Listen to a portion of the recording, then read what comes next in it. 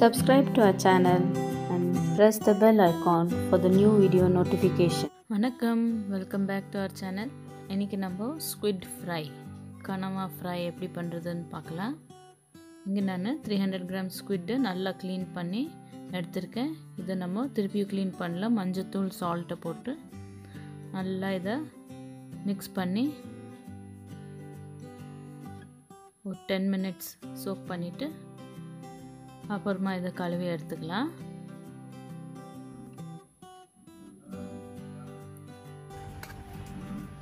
கழுவியாச்சு. இப்போ இதுக்கு நம்ம மேரினேட் பண்ணிக்கலாம் ஸ்குவிட்டை. இதில் 1/4 teaspoon salt, 1/2 teaspoon pepper, 1/2 teaspoon சோம்பு பொடி, 1/2 teaspoon jeera powder, chilli powder 1/2 teaspoon, coriander powder 1/2 teaspoon, மல்லித்தூள். கூடவே இதில் நம்ம இஞ்சி பூண்டு நல்லா ஒரு பெரிய ஸ்பூன் போட்டுக்கலாம். இஞ்சி பூண்டு பேஸ்ட், ஜிஞ்சர் கார்லிக் பேஸ்ட். அப்புறம் 1/2 லெமன் புளிஞ்சிக்கலாம். இதில் புளிஞ்சிட்டு இதில் நம்ம கொஞ்சோண்டு மஞ்சள் பொடி போட்டுக்கலாம். அப்புறம் கடல மாவு 1 டீஸ்பூன் போட்டு இது நல்லா பிசைஞ்சு எல்லா ஸ்குவிட்டுக்கு தடவுற மாதிரி நல்லா மேரினேட் பண்ணணும். இதை மிக்ஸ் பண்ணிவிட்டு இது ஒரு 15 மினிட்ஸ் சைடில் வச்சிடலாம்.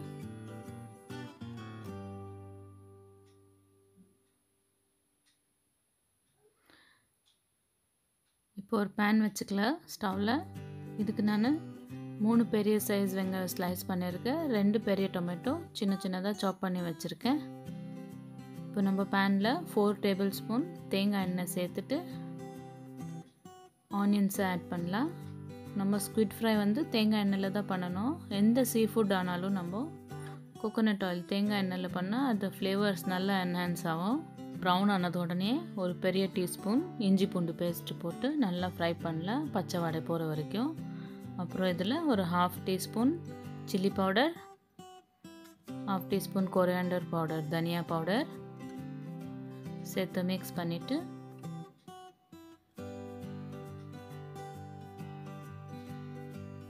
இதில் வந்து நம்ம டொமேட்டோஸ் தக்காளி கட் பண்ணி வச்சுருக்கிறத ஆட் பண்ணிடலாம்.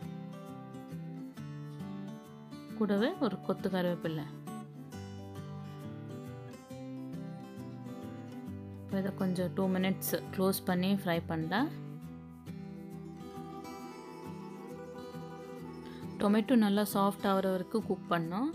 இன்னும் கொஞ்சம் நேரம் க்ளோஸ் பண்ணலாம்.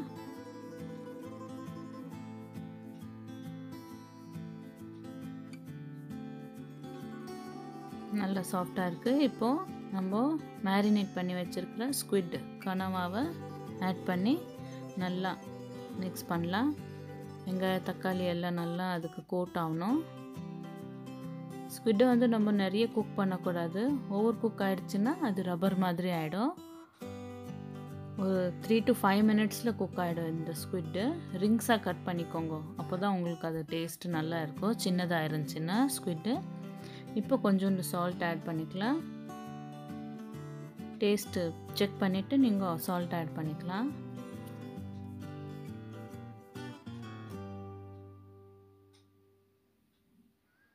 நல்லா மிக்ஸ் பண்ணிவிட்டு குக் பண்ணுங்க. கொஞ்சம் ஒரு 2-3 டேபிள் ஸ்பூன் அளவு தண்ணி விட்டுட்டு கொஞ்சம் ஒரு 2 மினிட்ஸ் லிட்டை க்ளோஸ் பண்ணி குக் பண்ணுங்க. நம்மளோட ஸ்குவிட் ஃப்ரை ரெடி ஆயிடுச்சு.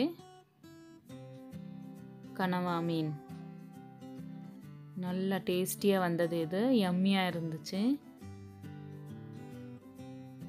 இது ரொம்ப ஹெல்த்துக்கு ரொம்ப நல்லது.